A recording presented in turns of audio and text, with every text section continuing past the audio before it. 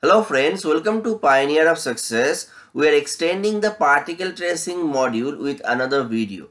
In this particular video, we are going to talk about an application library file, and the purpose of making this video is to understand how exactly we can tackle a real life situation. Real life situation means practical problems, practical engineering problems. Like this particular one deals with a continuous mixture. That means there is a fluid flow inlet and there is an outlet. The fluid is coming from the top and it is going out from the bottom. And this particular vessel has a mixture, and that mixture agitates the fluid, and that particular fluid contains certain particles. So the particles also rotates along with the fluid flow. So how exactly the particle distribution and the particle flow will change with the change in fluid flow inlet conditions or outlet conditions? That might be a real engineering problem, and they have rightly given a particular module that actually can be taken to understand the physics and implement the same in other problems. So I'll just focus on the places where we can learn about multiple things and we can jot them down and use the concept for other simulations.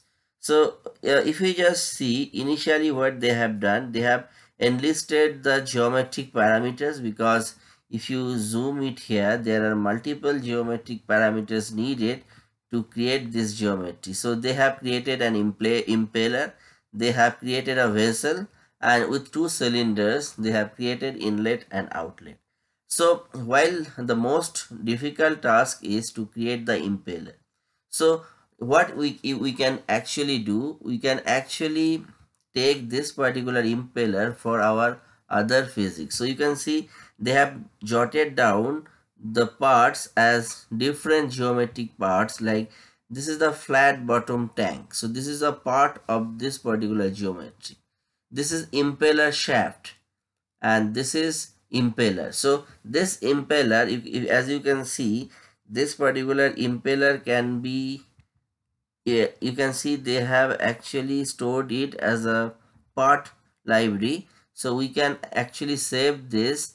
You can save this particular part and you can import it in other simulation and you can use that. So this is one of the importance, that we can import this one and then we can use in some other simulations. Now another part to learn from this problem is, if you go to the geometry, you can understand how exactly they have created the geometry. I already created a playlist where I talked about making geometries. So this is a real life engineering geometry. So this is very difficult to achieve, and but this can be achieved by using multiple tools of COMSOL geometry. So few things I'll just touch upon. So you can see in the impeller shaft they have enlisted certain parameters, suppose HP underscore IM. So this determines position of the lowest part of the, if you can see, yeah, position of the lowest part of the impeller hub or impeller shaft along, if you just touch here, you can see along the Z axis. So we can actually learn about it. So if you just open this particular application library and try to understand the steps they have followed. So what I am thinking, I'll be creating more videos on those kind of real life geometries, and we'll be extending our geometry series so that we can learn more. So this is a kind of preliminary video wherein I can think about going to making a particular series on real engineering problems, and we can start developing that part by part. So in another video I'll be exploring this in detail, and I'll be talking about creation of this impeller. So this is how we'll create more videos in our channel, and that will be helpful who are dealing with real life engineering problems. Now I come to another learning that can be taken from this particular file. So this is a moving mesh. If we go to the rotating domain, you can see they have considered this impeller as the rotating domain, because the shaft will not change the position, but as the blade rotates it will change the position of the blade. Shaft, basically shaft will also rotate, and that rotational speed will be imparted in the impeller.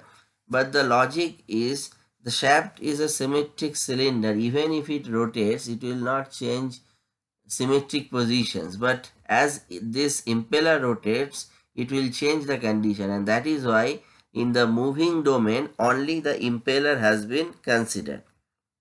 Or it may happen vice versa, like the shaft might be standing, it's locked from the top, and the impeller, we are considering the impeller is rotating with a bearing. This could also be the situation. That's why the shaft rotation has not been taken care of. Now you need to have turbulent flow. So whenever we are dealing with this kind of real life situations, we have to realize that the flow that's happening around, that is not at laminar flow, it's a very high Reynolds number flow, and so your normal laminar flow module will not work. You have to take this turbulent K epsilon model. This is a model which is used for this kind of rotational problems in COMSOL or in other simulation softwares. They have taken particle tracing module because they have particles, and the particles are flowing from the inlet fluid and going out from this particular part. So they need to track how many particles are going out of this particular outlet at a certain time, and that's why a particle counter has been taken. It can actually give you the quantification of the particles with respect to time, and this can be a useful information. I have already made another video on the particle counter. If you go through the playlist you will be seeing that. Now I talk about in the moving mesh. Most of the things are very trivial. They have an inlet where they have taken an average velocity, normal velocity. In the outlet, atmospheric pressure condition has been taken, and the walls are kept at sleep conditions. This wall is kept at no sleep condition, I guess. So they have mentioned certain kinetic energy and the turbulent dissipation rate. Those things are required for this particular K epsilon model. So if you look at the equation, so for the purposes of this equation, those parameters are defined. So I'm not an expert of turbulent flow, but still I can make a few videos for understanding the preliminary things in COMSOL, because sometimes when we deal with this kind of mixture problems, we need to work with turbulent flow. So it's better to understand the basic things of K epsilon model. Now they have taken few studies, and you can actually run this particular file. So if I just try to run this first one, it may take some time. Let's see. Yeah, it's a turbulent model. It may take some time. So what I can do is I can be making videos on different parts, like how to create geometric parts, how to create impeller geometry. So we'll be making part by part videos, and we'll be having a separate playlist on that. So I hope this discussion was useful. Today it was not a simulation discussion, rather than a discussion, comprehensive discussion to understand what are the things we need to know once we are moving from normal problems, nor simple problems that contains simple geometries, to a complicated real engineering problem that have complicated geometry. So today I stop here. I hope this video was helpful.